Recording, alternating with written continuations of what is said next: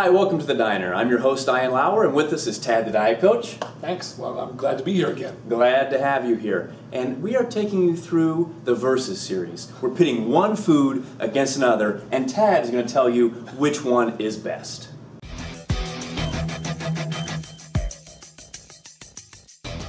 Today, it's white potato versus sweet potato or yam. Close enough. Tad, which one is best?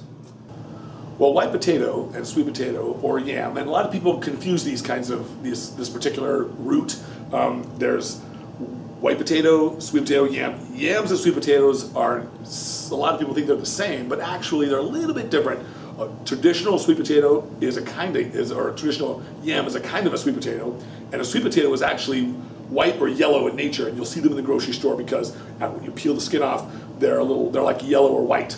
Whereas a yam is more orangey, and that's the kind of thing that most people use when they cook for Thanksgiving and they chop it up and put marshmallows on it and things like that. We don't want to do that in our circles, but the real distinction between the two is the sugars. And so when you talk about white potatoes, sweet potatoes, and yams, there is some good mineral balance that you have with it, with some potassium and some magnesium and things like that.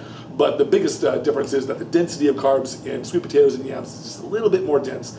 And some people, for me, I limit some sweet potatoes and yams on many competitors' diets because it oftentimes can lead to bloating for some individuals. Some people really work well with them, but you eliminate a lot of that with white potato. White potato tends to go right in the system and through really easily for most people.